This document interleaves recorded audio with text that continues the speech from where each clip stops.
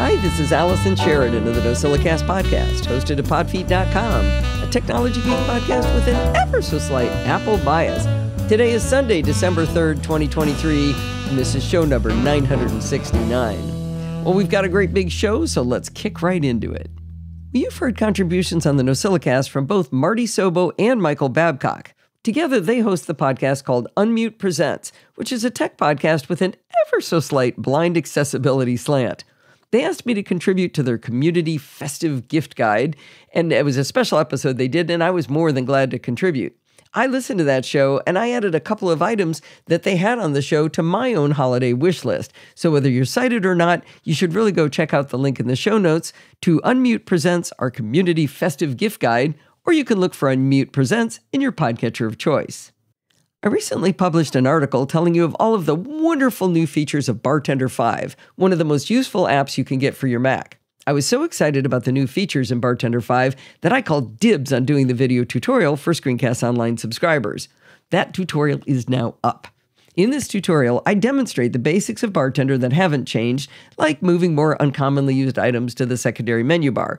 But then I get into the fun new stuff. I show you exactly how to style your menu bar in creative ways and how to add triggers to cause your menu bar to change. I teach you how to trigger menu bar changes based on what apps you're running, your battery status, location, time of day, by which network you're attached to, and even by a script. This was one of the easiest tutorials to create that I've ever done for Screencast Online because the tool is rock solid and such an important part of my workflow. One of the reasons I love doing these tutorials is because I learn every single little detail of how to use the tool I'm teaching. You can get a free 7-day trial of Screencast Online at screencastonline.com and see this tutorial and all of the current back catalog of tutorials.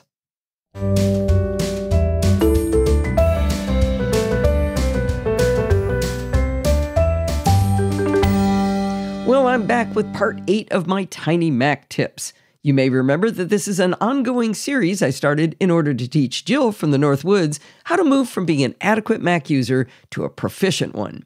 In case you missed the earlier installments, I've included links to the first 7 installments in this episode, what I'm calling Part 8 of X. All right, let's start out with the Quick Actions menu. In the Finder, there's a nifty little thing called Quick Actions menu. You access it by right-clicking or control-clicking or two-finger tapping, whichever way you want to call it, on any file. The Quick Actions menu is contextual, so the options revealed to you will be different depending on the type of file you've selected. So let's go through some of the different ones that you could do. If you choose Quick Actions on an image file, you'll be able to rotate left, open markup to annotate the image, create a PDF of the image, convert the image, or remove the background. Now, most of those are obvious, but the last two weren't to me. Convert Image allows you to change to a JPEG, a PNG, or an HEIF. You can also adjust the image size and choose whether or not to preserve the metadata. Now, Remove Background was even more mysterious. I read on several reputable websites that it should, do what it says on the tin. Given a photo with a prominent subject and a somewhat continuous background, it should preserve the subject while removing the background and save it out as a transparent PNG.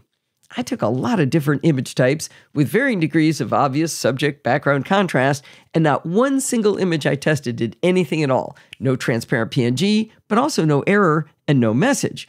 I even tried a portrait mode photo, and I had no joy. When Sandy did her proofreading that she does on all of my blog posts, she said, "I don't know what your problem is, it worked for me," and she sent a couple of photos and showed how well it worked. So I tried it on a different Mac with the exact same photo, and it worked on the first try. So I'm not quite sure why I had trouble on one Mac, but I thought I'd mention it. But if you need to remove background, it's right there in this contextual menu called Quick Actions.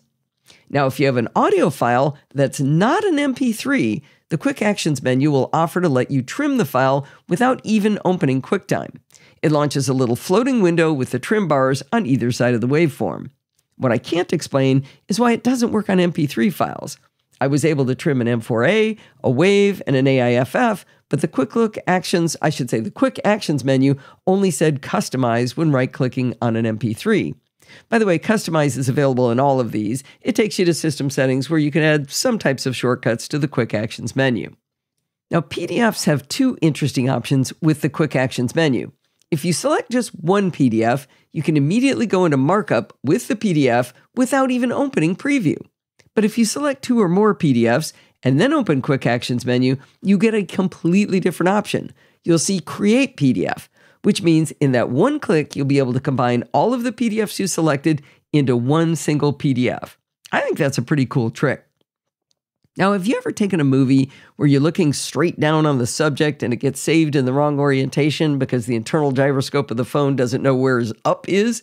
Well, with the Quick Actions menu, you can not only trim video files, just like you can with audio files, but you can also rotate them to the left, just like you can do with image files.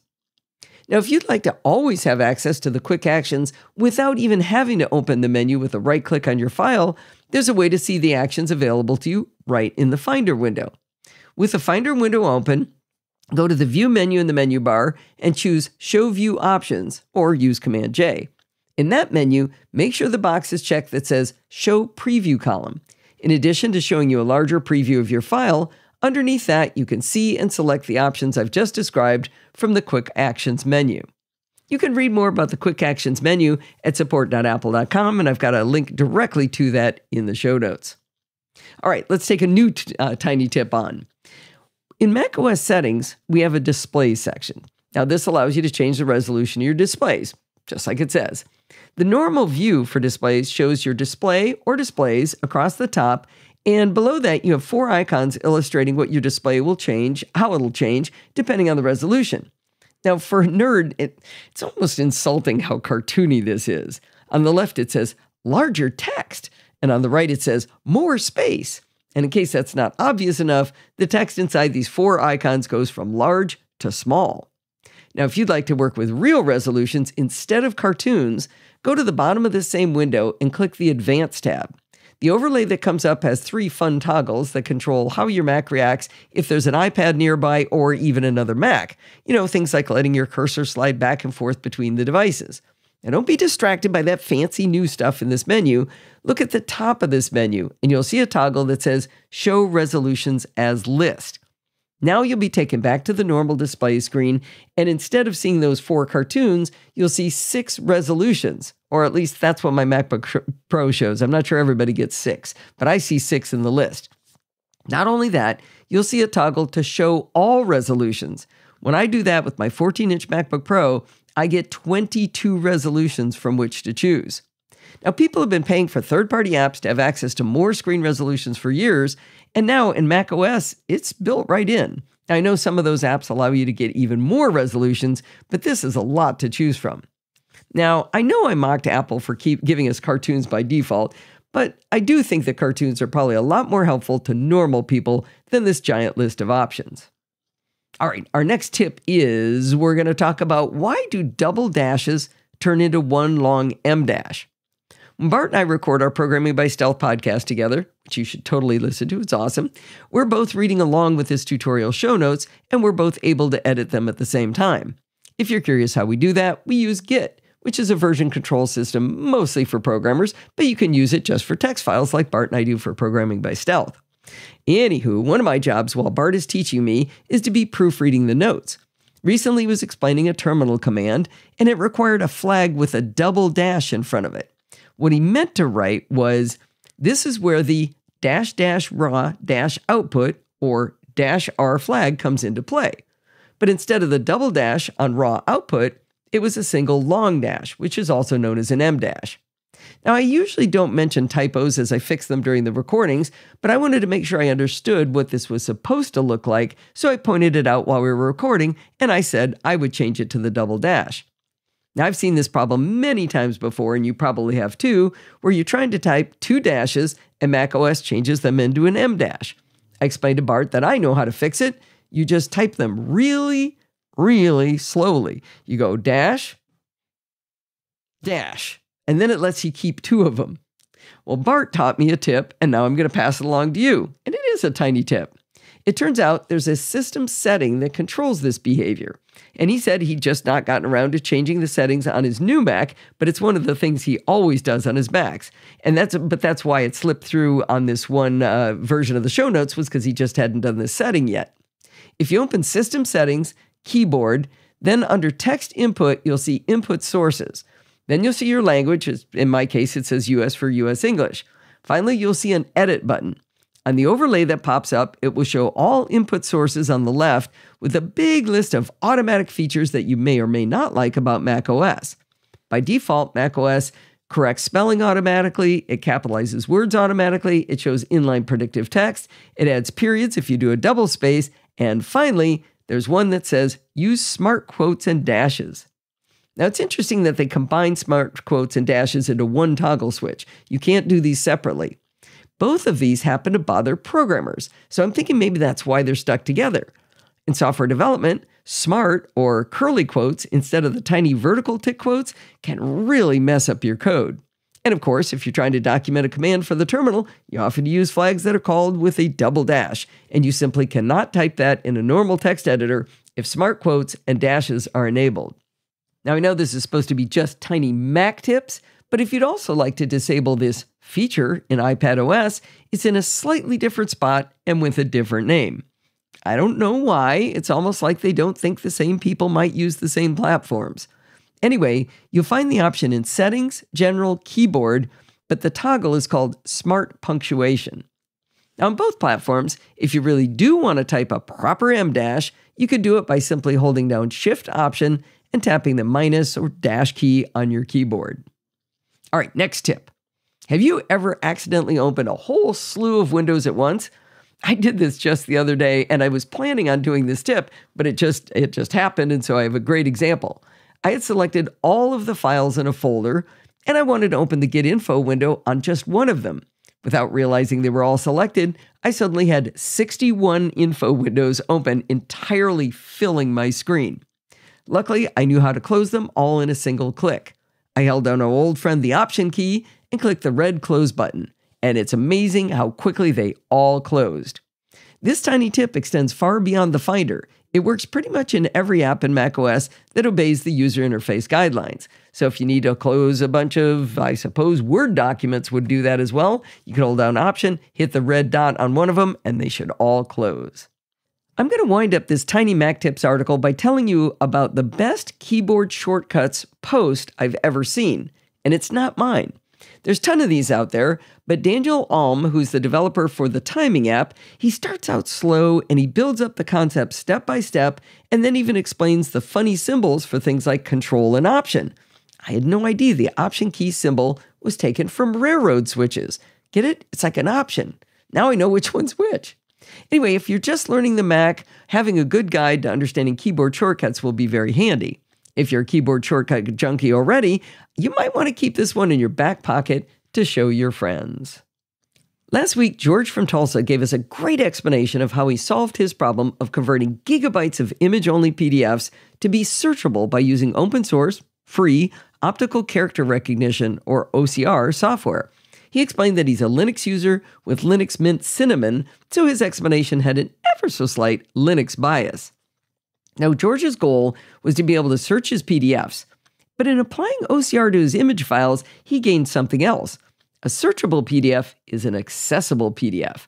If we can search a file, that means the text is there for screen readers like VoiceOver to be able to read it. That is a huge deal, and you should consider doing that with your PDFs, especially in the business environment. While George gave us the steps to install and use the open source tools to OCR files on Linux, he also wrote, "If you're geeky and love playing with computers, you might be able to get Tesseract and OCR My PDF to run on a Mac using MacPorts or Homebrew."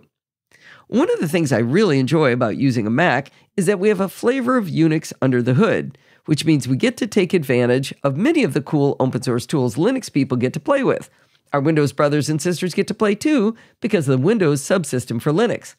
Now, you know I had to try to see if I could get the same tools working on my Mac. I mean, George had thrown the gauntlet down there, right? I was hoping it would be super complicated and I'd have to do a whole bunch of work and it would give me fodder for a long, drawn-out blog post.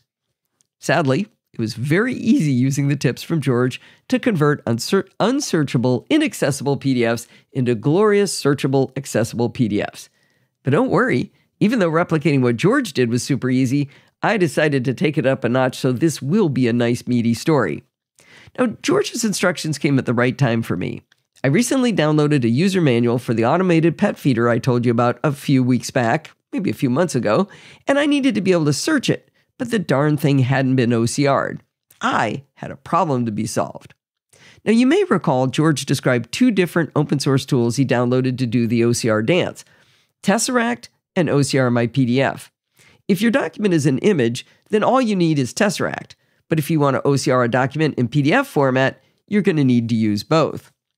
Now, I do want to make a warning here. I am going to get nerdy.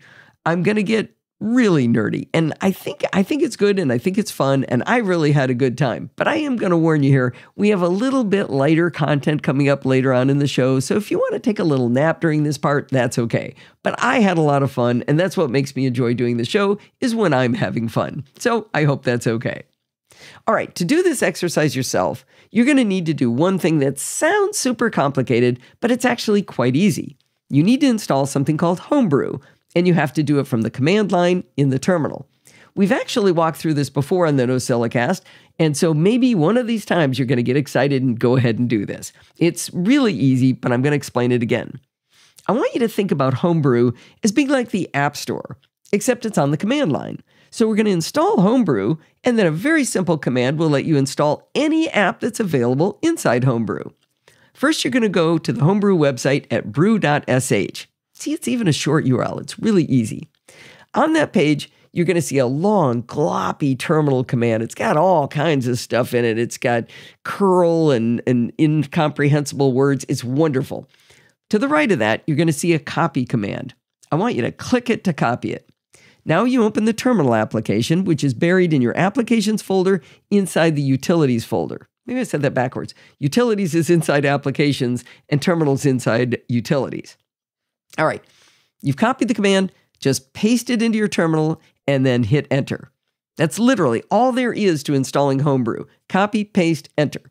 I should warn you, you're going to see lots of more unintelligible stuff fly by on your screen, but just don't worry your pretty little head about it.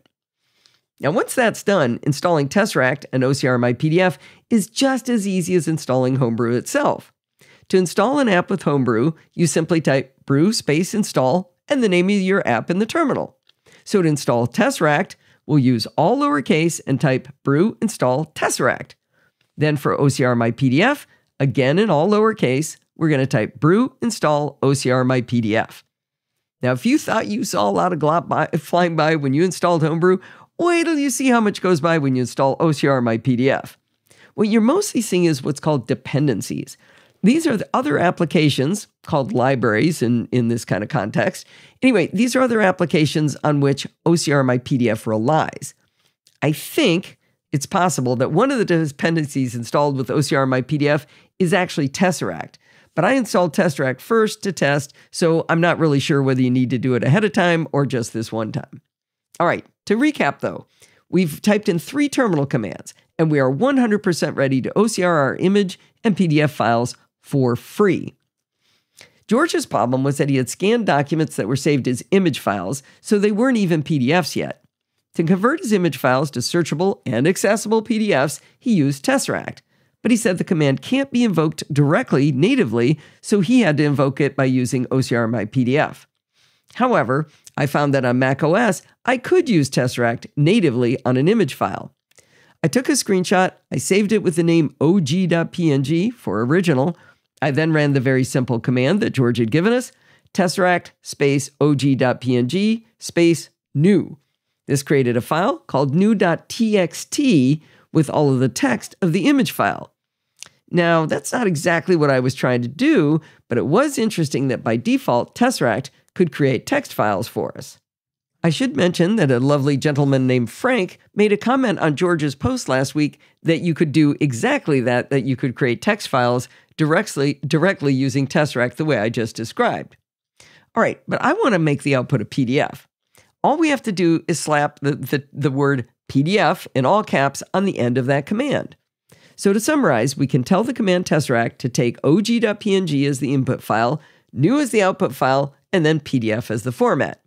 We don't have to put the file extension on the file called new because it'll be added automatically. So we write Tesseract, og.png, new, PDF. And that's all there is to it.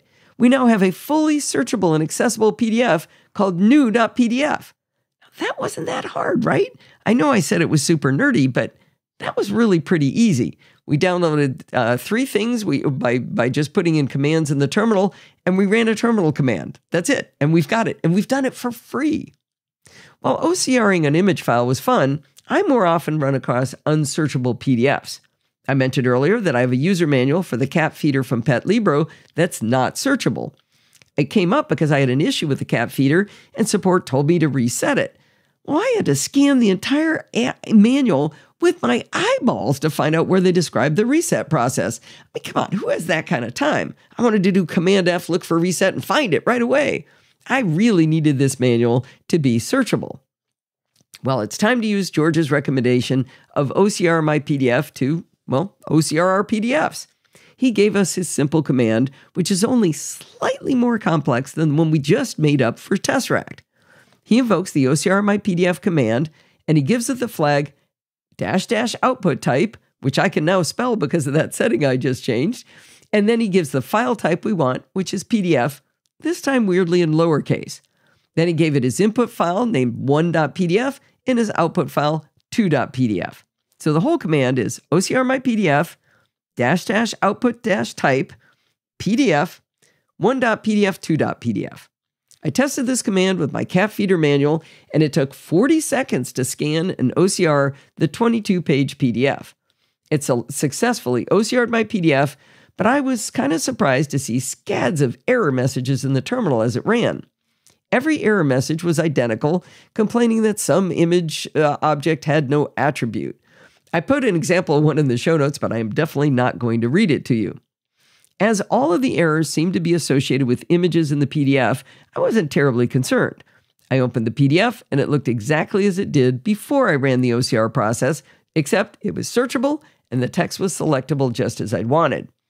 Now, in this file, there were images in the original PDF, and in some cases, there were numbers with little dotted lines pointing to parts on the cat feeder. And I'm thinking perhaps OCR my PDF was annoyed by those. In any case, if you get errors on embedded images or drawings inside your PDF, you really don't need to be surprised, and I don't think it causes a problem. Okay, you can stop here if you want to, but I didn't. I had installed 2 app libraries using Homebrew. I was able to replicate George's success on Linux in converting both image and non-searchable PDFs into searchable and accessible PDFs. I was even able to turn them into plain text files if so desired. The whole process of learning, figuring this all out, and installing everything took me maybe 20 minutes if I round up. But what fun would it be if I stopped right there? In George's article, he explained that he created a folder in which he drops the file he wants to OCR. He changes the name to 1.pdf so he can use it and run his hard-coded command, which saves the output as 2.pdf. And I'm assuming he's going to need to change the name of that file back to something he really wants it to be and put it back where it belongs. In that original folder that I was just talking about that he created, he also keeps a text file with his hard-coded command so he doesn't have to remember it. He can open it up, copy it, paste it into terminal, and it runs. While this works well enough and is certainly repeatable, I wanted to try to automate the process. I didn't want to always have to use the same folder or name the file 1.pdf. I wanted the freedom to have this work anywhere on my Mac with files of any name. Often I spend hours automating something that takes very little time for me to do, but I do it often enough that getting it automated is worth the trouble. This is not one of those times. I hardly ever need to OCR files. Seriously, it comes up once in a blue moon. And yet for some reason, this idea just tickled me, the idea of automating it. It was a challenge, and it sounded like fun. In Programming by Stealth, Bart has been teaching us about automating things on the command line, so this gave me a perfect opportunity to practice some of our new skills. For those of us amongst us who are not programmers, but have managed to get this far by installing 2 app libraries on the command line, the next step isn't that big of a leap. Whatever you can type in as a command on the terminal, you can put into a shell script, which is like a little automating program, and then you can run it all in one go. We already know how to run the commands to OCR our files, so why not slap them together into a shell script to make our lives easier? Since Bart taught us how to write bash scripts in Programming by Stealth, installments 143 to 154, I decided to make my script in bash. My goals in the automation of George's process were as follows. Allow the script to run on any file, any PDF file in any folder, allow the PDF to have any name we like, have the script export the OCR'd version of the PDF into the same folder as the original, but I wanted to tack -ocr onto the end of the file name. This way I'd be able to tell the two files apart, and I wouldn't risk overwriting the original file. If I succeeded at these goals, I wanted it to run inside Keyboard Maestro, but that was a stretch goal. So our script is going to run on any file in any folder or directory. In order to build the name of the output file, we're going to need to extract the directory path from the input file and save that out as a variable. We're going to strip off the PDF, the .pdf at the end of the input file, and then we're going to build the output file name by adding together that directory path to the original file, the input file name, and then we're going to add -ocr.pdf to the end of the name of the output file. You still with me? You got that? It's not too hard, but we're going to get there in little steps. Scripting languages like Bash and AppleScript take the first input to a command and they give that the variable name $1. So variable names always have dollars in them once you've assigned them. Before you assign them, they don't. It's kind of weird. I'm going to call my script file ocrpdf.sh. So the way you run a script file is you put // in front of the name. What I want to be able to do is write /ocrpdf.sh myfile.pdf. So my file is just going to be a placeholder. It's going to be called whatever we want it to be. Now, when we run that command, myfile.pdf will automatically be assigned the variable name $1 in our script. But we don't want to use that name because it can get reassigned, so let's create our own variable name. That's going to be the first command in our script. I'm going to call it input name. So it's going to say input name equals $1. So I'm taking $1 and shoving it into input name. Now, $input name will be the full path to the file name. For example, if my file is on the desktop, $input name would be /user/allison/desktop/myfile.pdf. Okay, cool. When we tell the script to write the output file, we're going to need to tell the script where to write that file, which you've already decided is going to be right back into the same directory as the input file. We can extract the directory name from $input name, so we have it ready for the output file. Luckily, there's a built-in command in Bash called dirname that'll grab that directory name for us. I'll create a variable imaginatively also called dirname. So I say dirname equals $dirname $input name. There's a bunch of parentheses around it, but you can read it in the show notes. I don't need to say all these things exactly right. But basically, we're going to say dirname and on input name, and that'll give us the directory name that we want and shove it into that variable. Now, this is swell that we have this full path name from our input file. For our next trick, we need to extract the file name for the input file without its extension. If we can do that, then we can use the directory, the original input file name plus -ocr.pdf to be the name of the output file. To get the input file name without that directory path and without the .pdf, we can use another nifty little built-in command called basename. So I'm going to say input basename is what I'm going to call my final input basename without all the other stuff on it. Input basename equals $basename $input name.pdf. So now we've got that input basename that's just by itself, and we've got the directory name by itself.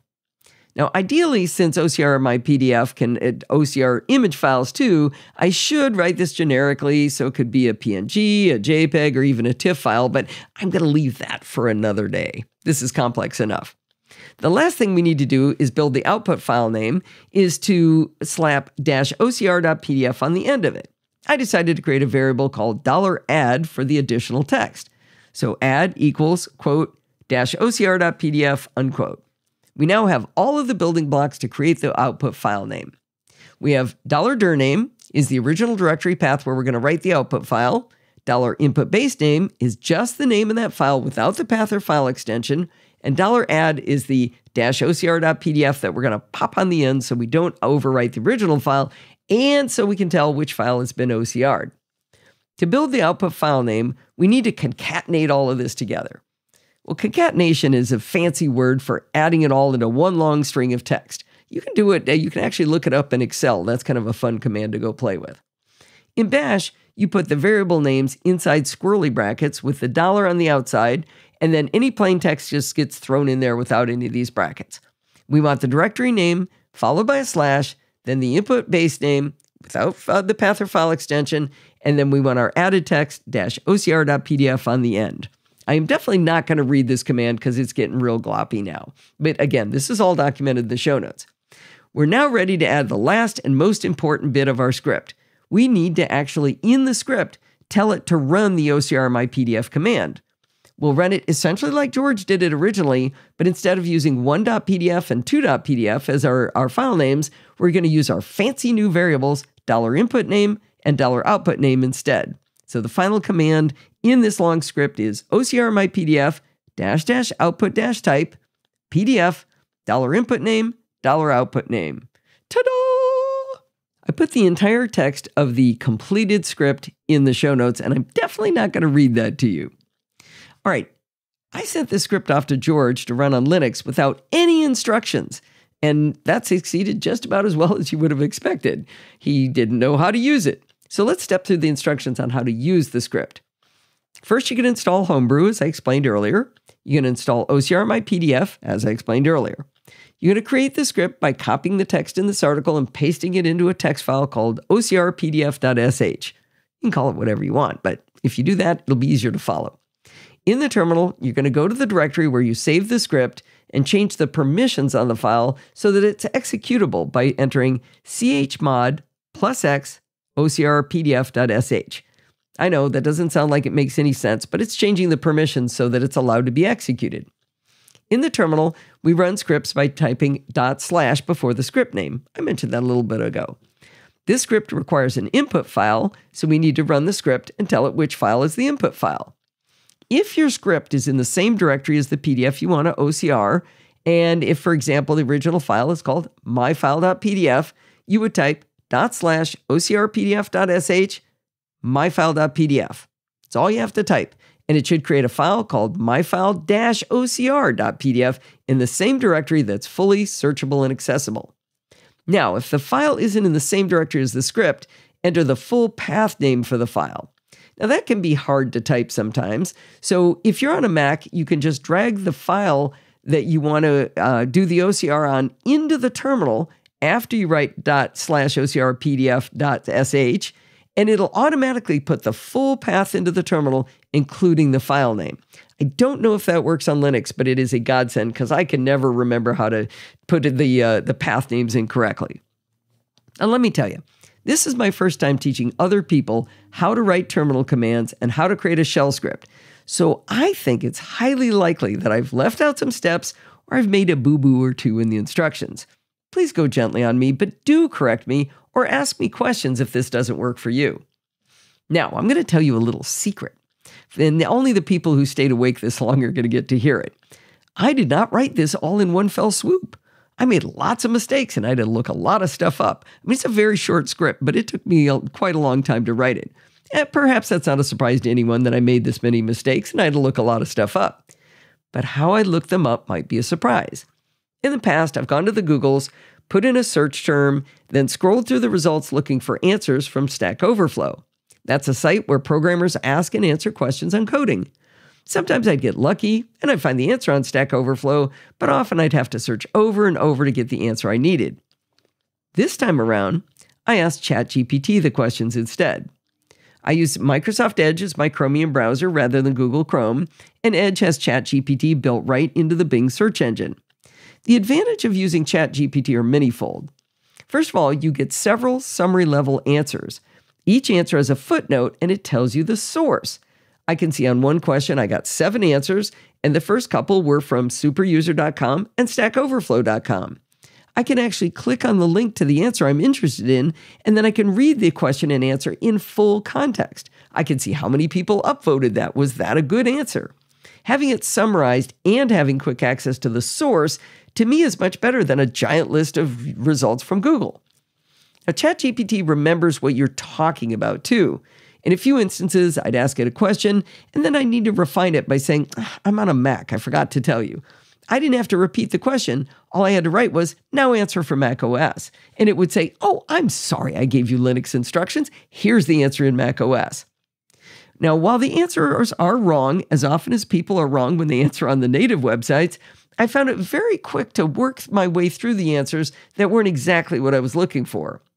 I was also able to Command Tab to work away on something else during the 15 to 30 seconds it took ChatGPT to craft the answers to my questions. Now, I didn't rely wholly on ChatGPT inside Bing to do my work, but rather I had it help me build up each piece. I enjoyed having what Microsoft likes to call Copilot by my side. Now, the bottom line is I really enjoyed figuring out how to write a shell script on my Mac to automate the process of OCRing PDFs. Perhaps it's a bit nerdy for you, but it makes me really feel powerful to be able to do this. I remember a day when I used to want to automate things because all of the cool kids were doing it, but I couldn't figure out what to automate. And even if I did think of something, I didn't have the technical chops to pull it off. I think that's what programming is all about for me. Now I have an itch I want to scratch, and I know if I try to use the tools Bart and the other NosillaCastaways have taught me, I'll be smarter when I'm done. One more thing. As I was writing this up, I kept thinking, I'm not worthy to teach this stuff, and I bet there's a better, more elegant way to solve this problem. I wrote it up anyway, because Bart constantly says in Programming by Stealth that there are often many right ways to do something. Even if his solution might be more elegant than mine, it doesn't make mine less. This lesson that he keeps teaching me is probably my favorite thing about learning from Bart. Now, believe it or not, there is a part 2 to this article. After I got my little shell script running, I decided I could figure out how to put it into Keyboard Maestro so I don't even need to launch the terminal to run it. The solution is super cool, and it was really fun, so stay tuned for part 2. Now, I know the holidays are fully upon us, and you probably have a lot of financial demands on you, but if you'd like to help fill the stocking of a lovely podcaster who entertains and educates you without fail every single week, please consider becoming a patron of the Podfeet Podcast. You can do that by going to podfeet.com/Patreon, where you can choose a dollar amount that works for you and your family. It truly shows me the appreciation for the content we provide here. Today, I'd like to welcome to the show a gentleman you've heard from before, but this time we're going to have a little conversation. Welcome officially, Tom Maddock, to the NosillaCast. Hello. Thank you for letting me be here. It's great. Well, Tom and I have been engaged with a few other folks, including John Gruber, on Mastodon about the subject of adding alt text, which is also called alt tags, to images when you post them to social media. Since Tom is blind, we thought it might be helpful for us to learn from him what the heck alt text is, why it's important, who it helps, and hopefully he'll give us a few tips on how to create good alt text and maybe even some tools to help us do that. So with that grand introduction, Tom, why don't you first tell us a little bit about yourself?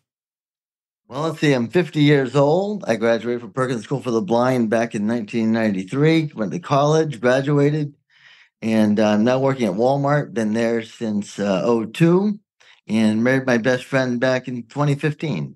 Oh, nice. And now you're blind, as we said up front, but you've got a couple of other interesting things in your background about from your earlier life.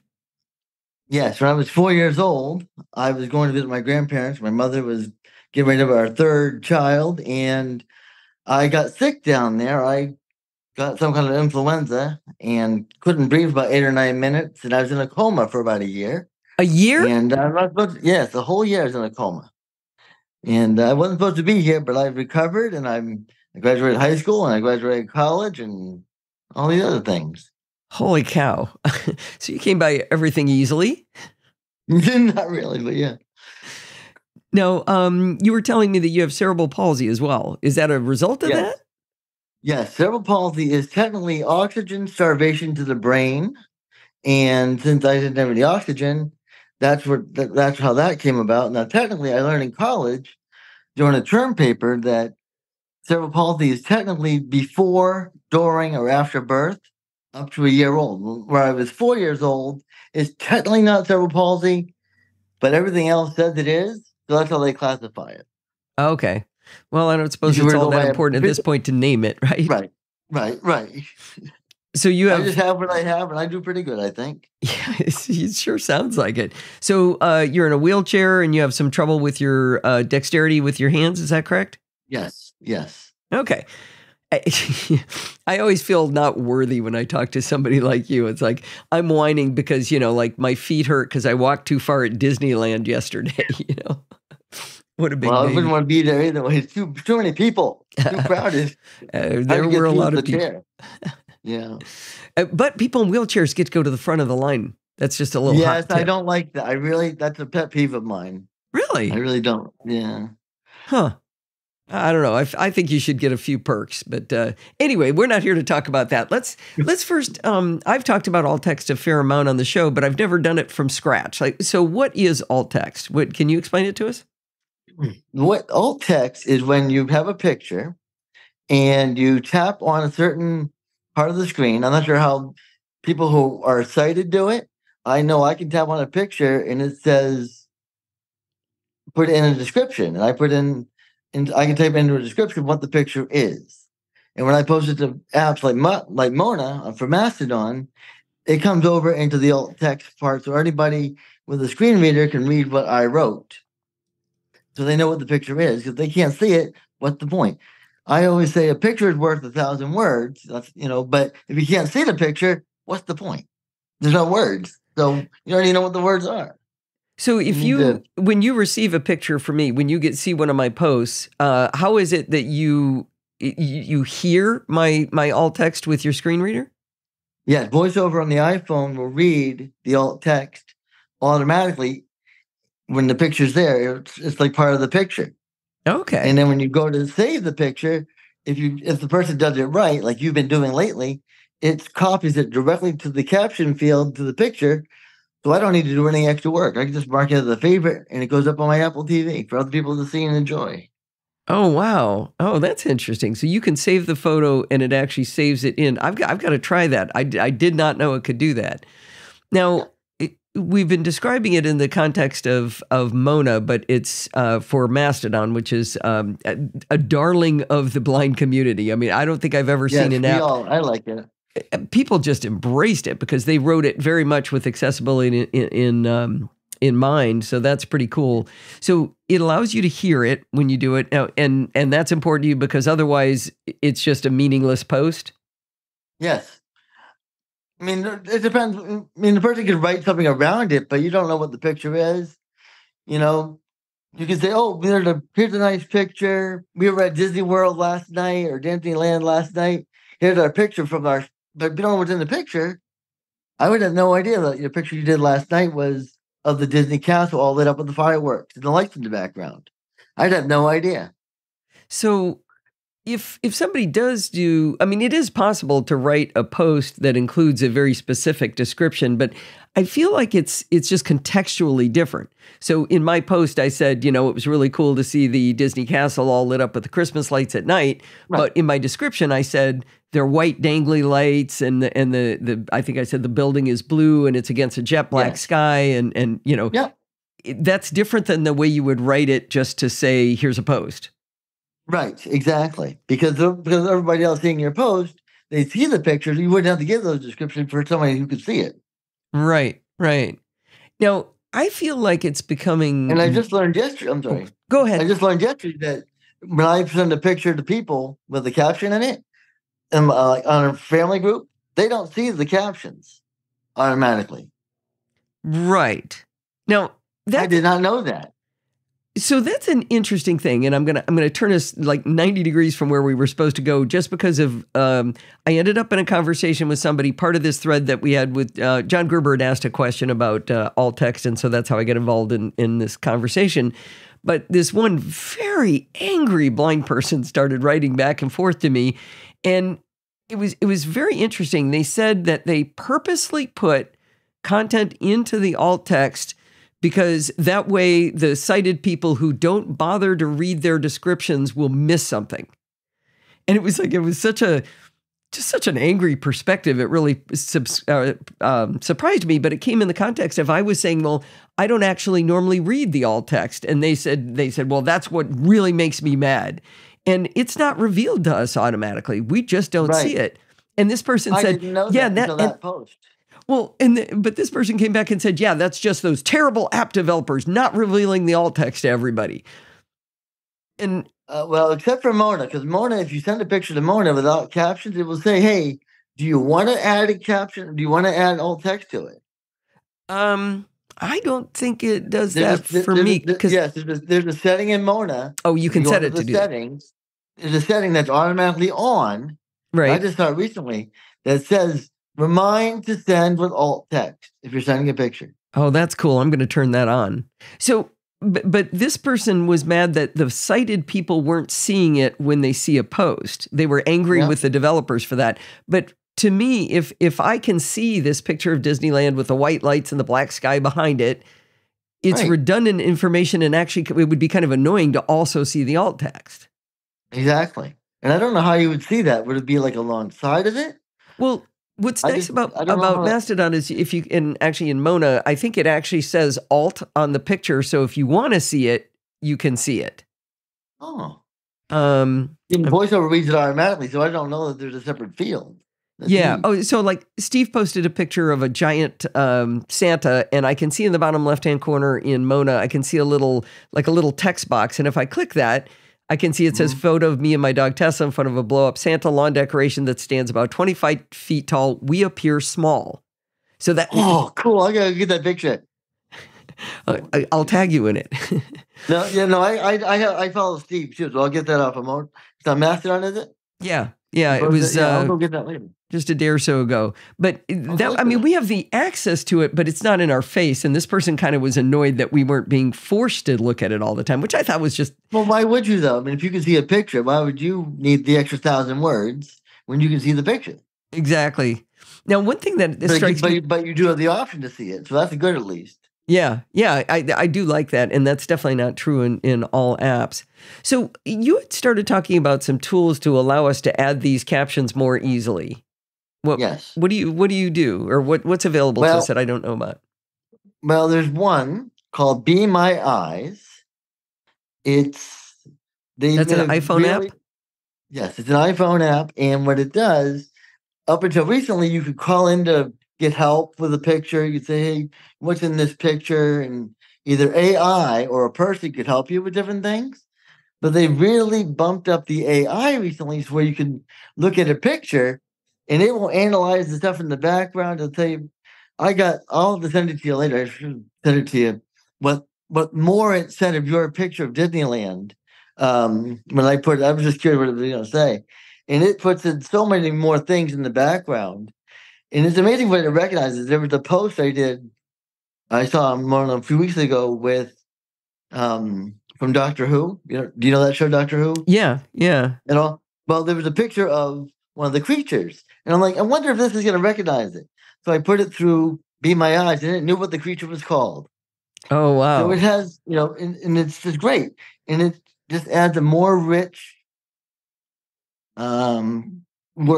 description to whatever a person could ever think to write. So I'm a little confused. So Be My Eyes is an app that runs on the iPhone, and you're using it in order to find out what's in an image. I thought you were going to be telling me how I can put better image or better tools. Okay, you're talking about the other way around. Got it. No, yeah. So what you do is you can, instead of sharing it, first you share the picture to Be My Eyes, and then Be My Eyes will look at the picture and it'll go, this is a description of the picture, and it will pick out, the background and what the sky looks like and what the castle looked like, and then there are lights bursting over it, and it just goes really, really, really intense. And so this might give sighted people the excuse of we don't need to do captions if you have these tools. What do we need to bother for? No, because what you want to do is save us the work of having to do that. If you do it first, if you would, like, say you took your picture, you ran it through Be My Eyes, and then you would put that text in your alt text along with whatever you wrote, we wouldn't have to do that. It would save us a step. In my opinion, it's just better. It's just better descriptions. It seems to me that if the person describing the photo does take a little bit of effort to write a sentence or two, you can pick out what's important. Why was this interesting? Like what Steve did with his photo of Santa and he and our dog Tessa. We appear small. That might not be something that AI would pick out, but that was the point of the photo, was for you to realize that this Santa was ridiculously large. Right, but that's why I like to put both. I usually put what the person does, and then if I want more description, then I run it through Be My Eyes. So how do you use your iPhone to look with Be My Eyes to look at a photo if the photo's on your iPhone? So I take the picture, I save it I can open it on Mona, let's say, and then you can tap on it. You go to share, and then you can send it to Be My Eyes, so analyze it more. And because then I can see the original alt text that whatever you wrote before I do that. Now I'm like, okay, that's good, but I want a little bit more. And the other thing is, if you want to know, like, what color is Tesla? Your dog Tesla, right? Right. You're not going to say that because you're assuming people are going to see that, right? Right. Or it was unimportant to the story. I know, but if I want to know, sure, because you're going to look at it, you go, oh, that's a brown dog named Tesla. But I'm not going to know what color the dog is. But if I could say to the picture, what color is the dog in the image? And Be My Eye will come back and go, oh, it's a brown dog. Okay. With red spots or whatever. If you want more information. And then I can choose to add that to my copy of the captions or not. I can figure out what's important for me to say for myself. Okay. I got you. So, as far as from the sighted person's perspective to create captions that are good or create alt text that's good, we're going to use these words all interchangeably because they pretty much are. What are you looking for in an alt text? I mean, what makes it good alt text? My first thought would be, look at the picture. What's the first thing to jump out to you? Is it the background? Is it the sky? Is it the castle that's all lit up? Is there, what are you seeing yourself when you first look at the picture? What's your first gut reaction? You go, oh, that's cool. Those lights over the castle are cool. And maybe the location, because I can see a castle, but I'm like, well, where is it? Is that Ireland? Is that where Bart is? Is that Disney World? Where is that castle? So it's important to put where the place is. Because I'm not from around there. I've never been to Disneyland, so I've never seen it. So I wouldn't know what it is. So that's important to put what it is and where it is. And then anything that makes it stand out, maybe. Okay. So if you were, maybe just imagine you're trying to describe the photo to somebody over the phone. Yes. That's a good thought. Yes. Like, why was this interesting? I saw this really cool photo last night of I was looking on Threads while I was hanging out in a line at Disneyland, and it was looked like a moon shape over the water, but there was this bridge, and it was actually a reflection of an arch, and just the way I'm describing it to you now. But that's what you would put into the alt text. That's perfect. Yes, that's exactly what you would put in the alt text. And what do you say to people who say it's too much trouble?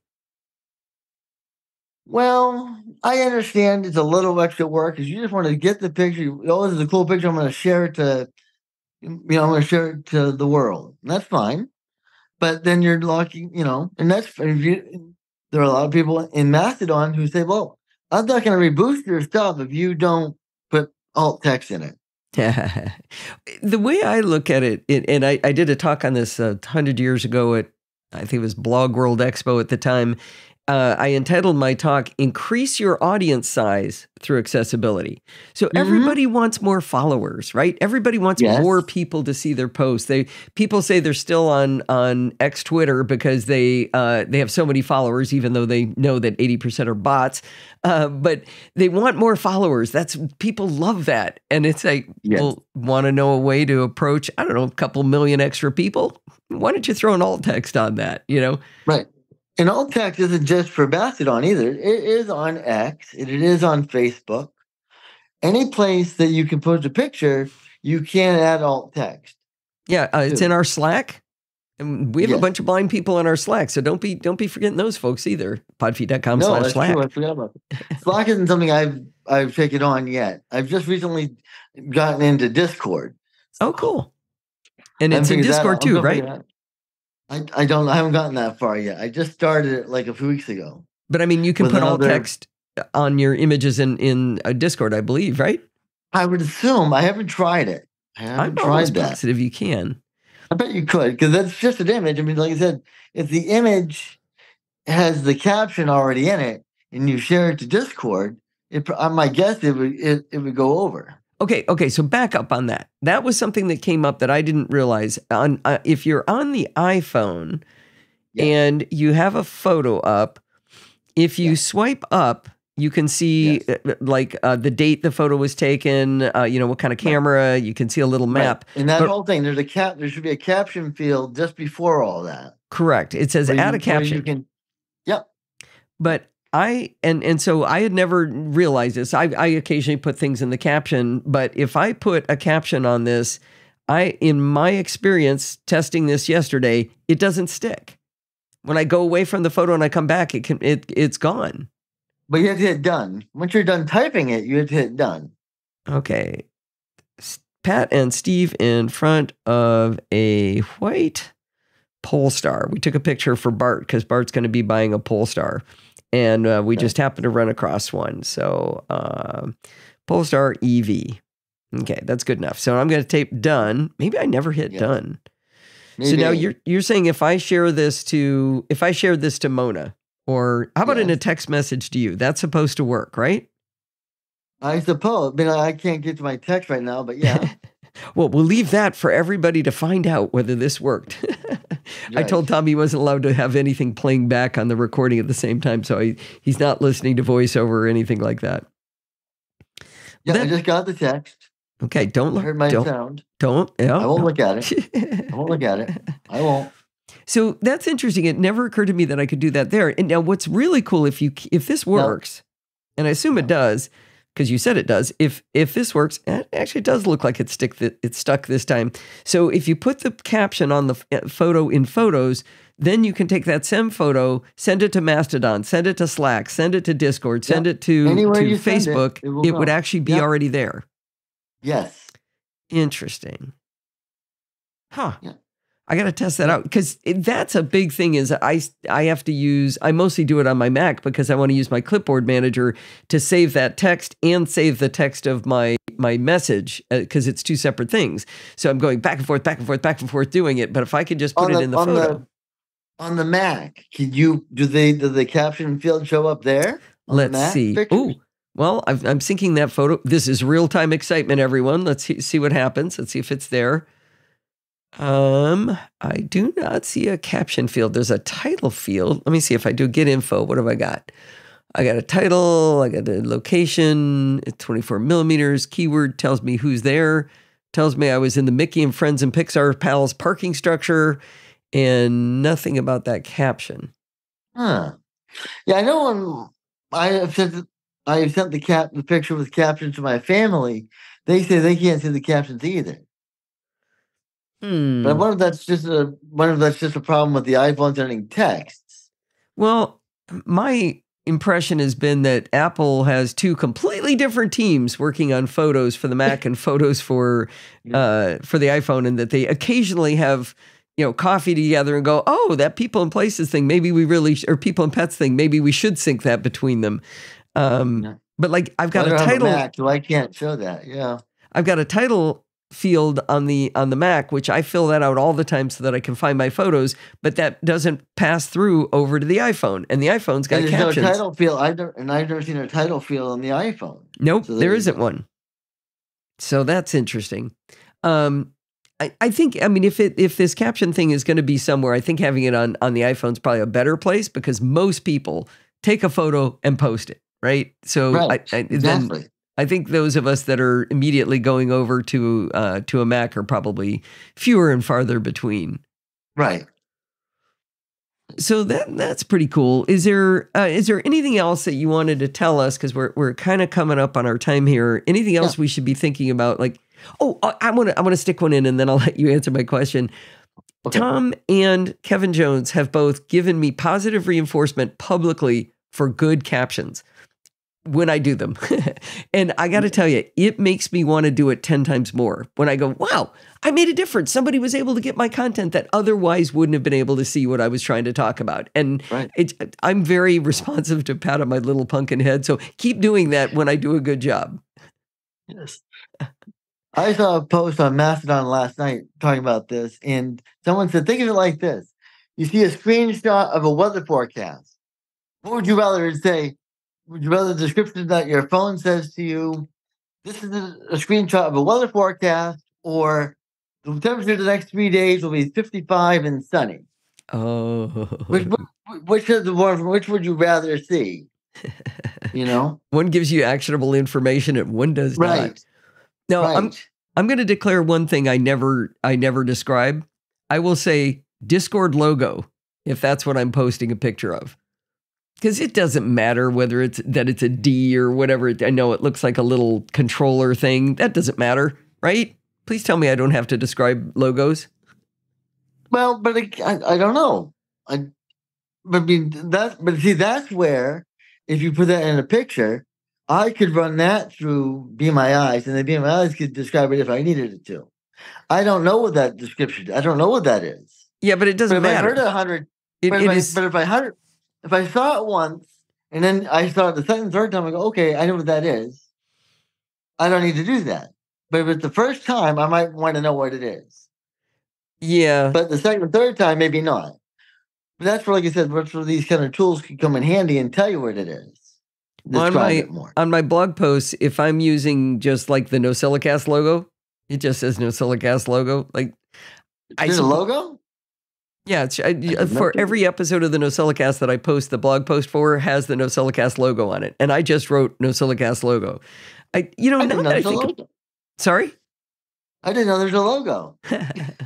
I had no idea. You know what I should do though? Now that I think about it, those logos are all stored in WordPress, and I don't have to write them each time. I'm going to go back and fix all of them. So, like the Programming My Stealth logo is very cute. I should describe that one. Security Bits is very cute. What you could do is do one of your text expanders for it. So you don't have to type it each time. Yeah, well, no, it's already embedded in the photo. I just point to it in WordPress. I don't upload it every time. So I don't. Okay. I'm just being lazy the first time. So I could fix that. I'm going to fix that. Yeah. But when it's generic, it's like I've got a bartender logo on a post I just did. It's just going to say bartender logo, to be fair. Right. Right. Well, no, I did say it had a little tuxedo person on it, so I guess I did do a better job. All right, I'm conflicted. You can tell. That's fine.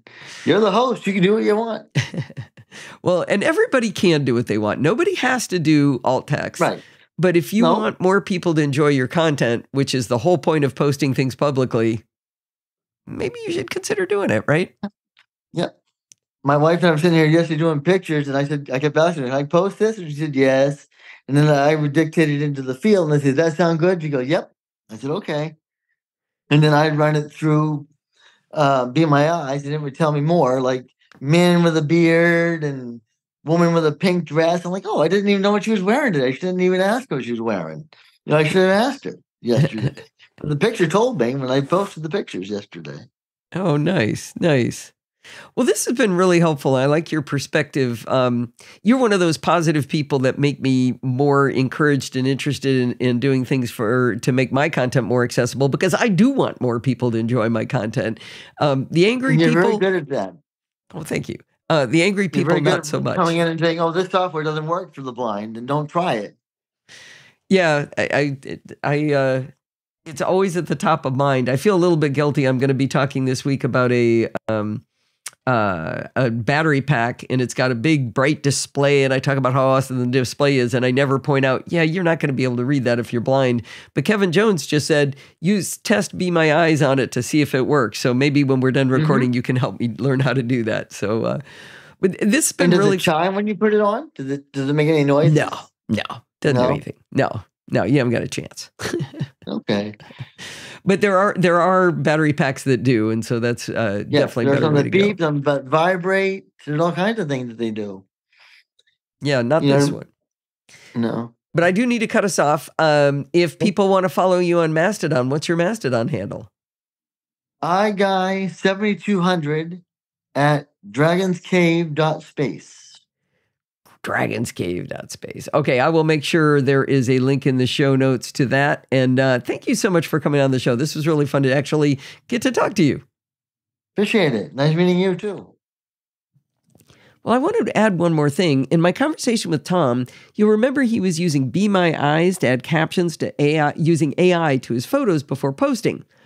As you should never do during a recording, I installed the app on my iPhone, and I didn't seem to have the same user interface in Be My Eyes as Tom, so we got kind of confused in the middle there. Now, I'm going to do a tutorial on how to get this to work, but for those who are curious right now, I figured out what was wrong.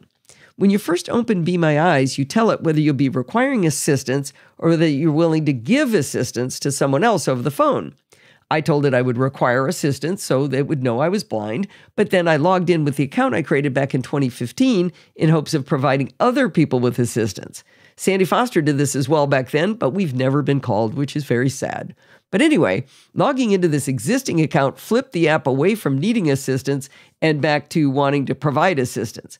So I had to delete the app and log into a fresh account that I told it did need assistance, and now I was able to see the AI tools that Tom can see.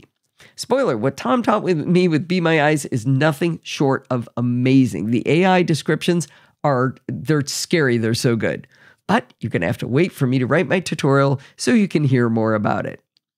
Well, that's going to wind us up for this week. Did you know you can email me at allison@podfeet.com anytime you like? If you have a question or a suggestion, just send it on over. You can follow me on Mastodon at podfeet@chaos.social. Remember, everything good starts with podfeet.com. If you want to join in the conversation, you can join our Slack at podfeet.com/Slack, where you can talk to me and all of the other lovely Nosilla castaways. You can support the show at podfeet.com/Patreon or with a one-time donation at podfeet.com/PayPal. And if you want to join in the fun of the live show, head on over to podfeet.com/live on Sunday nights at 5 p.m. Pacific time and join the friendly and enthusiastic Nosilla castaways. Thanks for listening and stay subscribed.